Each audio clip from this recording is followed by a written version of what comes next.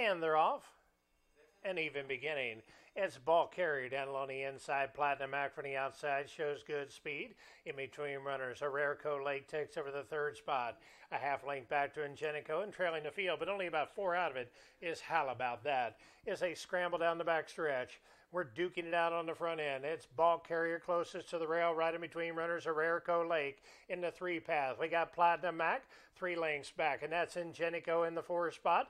To a shoulder to the outside is How About That. Opening quarter of 22 and 4 as they round the far turn. With the lead by a head is Arerico Lake. Down on the inside, ball carrier.